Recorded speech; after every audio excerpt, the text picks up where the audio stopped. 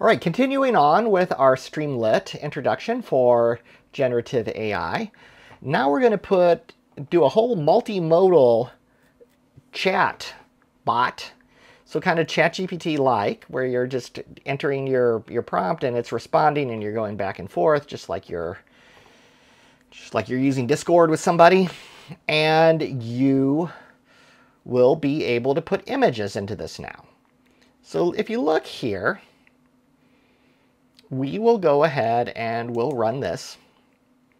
We will click Run Anyway, and it's going to basically bring up our chat application. And we'll see that it will grant access. We'll see that it has the ability to conduct a multimodal conversation. So let's let that run. And we'll go down here. We are going to go ahead and run this. This is our chat application. Let's see how it works first, and then I'll pop back in and show you how the code works. So I'm running it. What this will actually do is create a file called app.py, because we're going to run this actually in Colab and access the server through a tunnel. Look back at 10.1 if you want to see how to do that. We also have a little LLM utility that lets you use a variety of different chat servers. Now, not all these chat servers are going to be multimodal compatible, so be aware of that. This is the configuration, though, for how we will make use of multimodal ChatGPT 4o Mini. We'll get our password. We'll get our password here. And we're going to run this part here, which is going to launch our server and open the tunnel so that we can get to the VM that's running inside of Colab for us. We'll Happy Hairs return. Okay, so we'll run that. It always creates a cute kind of name. Some of them are a little sketchy. We'll run it. We'll put that in and click Submit. And you can see this looks a little different if you've been following my earlier ones. We can now put a file there. We don't have to do that. We can just say, hello, how are you? Just like a normal sort of chat message. And it gives me a very robotic answer. We'll click Browse Files, and I'm going to put a picture of me there. And I am going to say, describe the image. Now, it gets a little scared to describe people. I mean, it does want to say, this is a man that clearly looks like he has a face for radio or something, a face for podcasts or something like that. It doesn't want to accidentally insult me. So I'll click Send, and it's getting the image. So that's the image that I gave it. And it's now going to respond. The image features a man with a beard and glasses, smiling at the camera. He is wearing a blue and black plaid shirt. Guilty as charged. In the background, there are shelves filled with books, suggesting a scholarly or academic. Yeah, it's what I'm trying to kind of fake you guys out with. So yeah, it sees right through my. The lighting is warm and inviting. Well, I try. And highlighting his friendly expression. I'm just so friendly. I am. Anyway, that's its description of me. And here we are going to look at the code behind this. So the code behind it, this is StreamLit. So realize this code, it's going to go through here a bunch of times. And the first time that it goes through, you've not clicked a button or anything. It's just drawing the initial state. Then when you click the button and send it, it goes through again.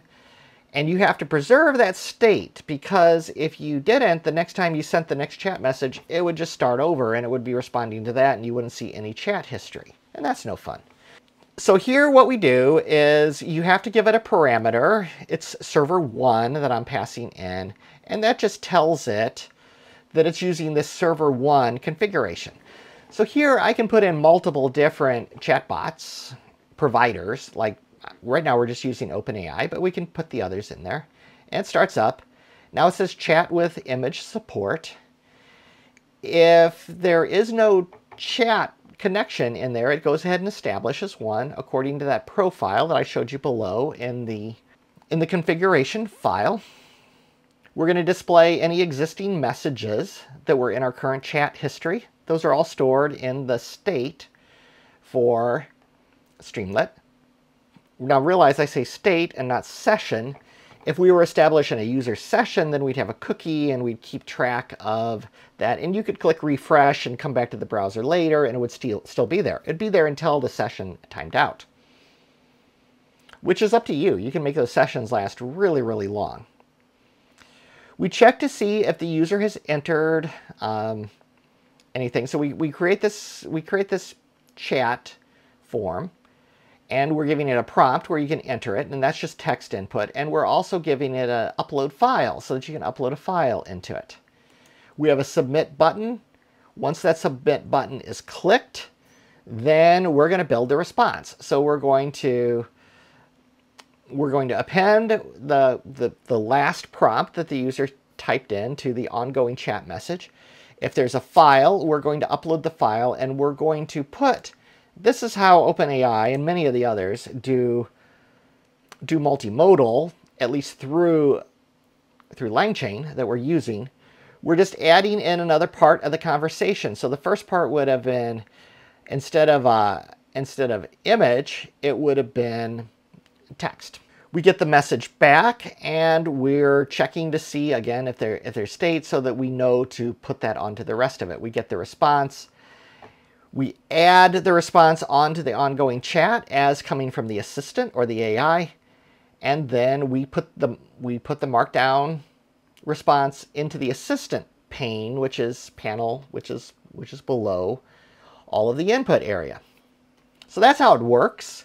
The large language model utility, all that is doing is just reading that config file that I give you here, and basically just instantiating whatever class you asked for here with whatever parameters you're passing on.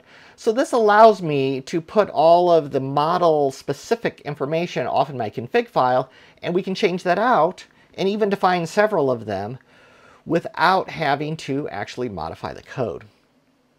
So thank you for watching the video. If this was useful, smash that like button and subscribe to the channel so that you don't miss out on all my other AI projects and other developments with this course. Thank you for watching.